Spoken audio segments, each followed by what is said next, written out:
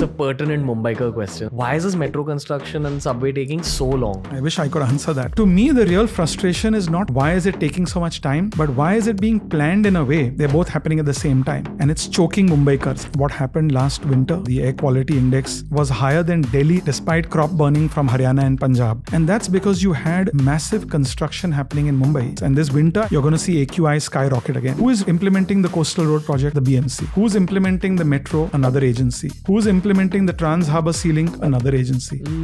There's nobody who is coordinating those activities. It's that whole when elephants are at war, it's the grass that suffers. Development is preceding infrastructure. That is a classic problem of urban misgovernance in India.